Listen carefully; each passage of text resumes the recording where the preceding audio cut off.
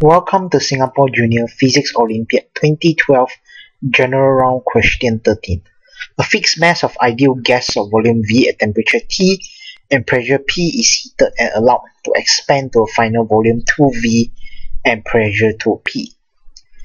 How much does the translational kinetic energy of the gas molecules change? The options are A. Increase by 4 times, B. Increase by 2 times, C. No change, D. Reduce by half, or E. Increase by square root of 2 times.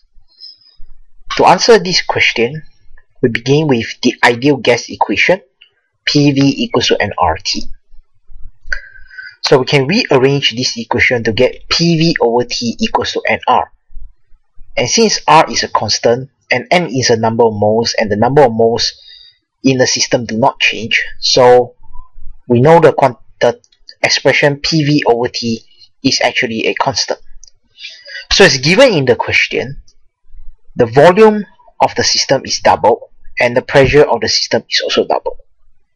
So this results in the term PV to be 4 times compared to that before the expansion in volume and pressure.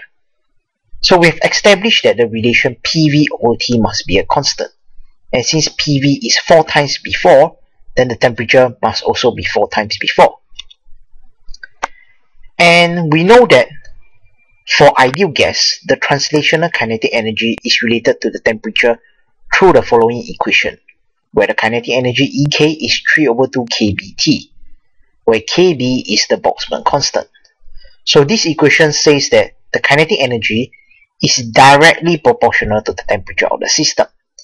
And since the temperature of the system is 4 times before, then the kinetic energy is also 4 times before. Therefore, the answer to this question is A. Increase by 4 times.